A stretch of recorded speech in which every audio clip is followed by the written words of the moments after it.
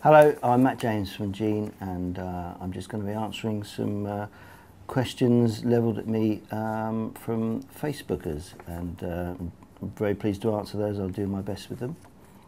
Ben Thorington. Hi there, I have a question for the guys. Hopefully it is okay, I'll tell you that in a minute.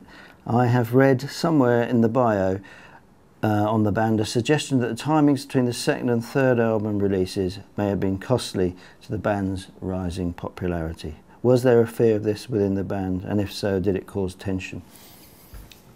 I don't think so. We were on the road a lot over those between that period.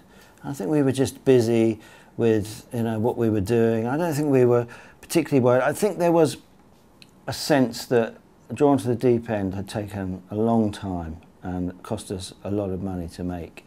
And Martin was ill for some of it, and we recorded that album very expensively. The label were like pushing us to sort of record an album that sort of would sell millions around the world, and it didn't quite do that. So I think we were aware that we wanted to come back, and not spend so long and spend so much on the third album.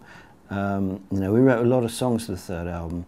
I don't think we were worried that it was causing tension, but we really wanted to come back and do it quite quickly. Whether we did it too quickly or not, I'm not sure about that really. But I do love Revelations as an album. We wrote a lot of songs for it, and perhaps we didn't choose the very best 12 to go on it. I mean, I think that's the one great thing about these re-releases, a lot of the B-sides that we put on, they're all there for you, and you can make your own album up from it, if you like.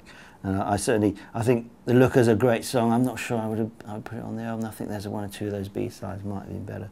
But anyway, so yeah, that's the answer to that one. That's Steve Cacciaroni, another fine name. My question, or hope rather, I love the Suede reissues, but I disagreed with one thing.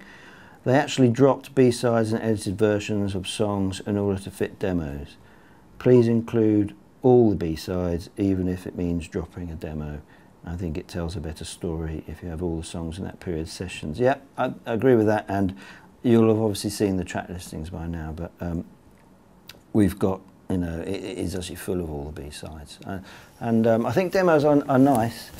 We did, the only things that didn't make these releases are the actual 4-track demos of Olympian, which I'm the only person who has those. They're very rough but very charming, and they didn't make these releases because the two lawyers couldn't decide who owned them, whether it was us or whether it was Polydor. I'm certainly the only one who has them, and they're not leaving my bedroom without some sort of payment, really, I think.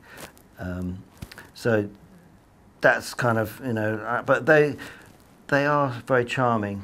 They're so rough, I'm not sure they'd sit on an album with sort of properly recorded music. But maybe we can resolve that one in future anyway.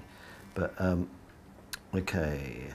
Gus Fielding says, in a YouTube video I watched recently, the interviewer told Martin Roster that someone said he was the most punchable man in rock, blah blah.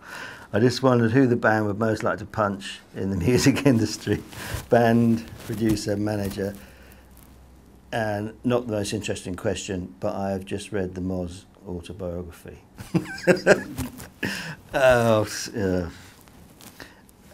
I'm not into punching anyone, but if Simon Cowell happened to slip on a strategically placed banana skin, fall over and hurt himself, I wouldn't be that bothered. Watch out for the Gene reissues in 2014, 27th of January, I believe.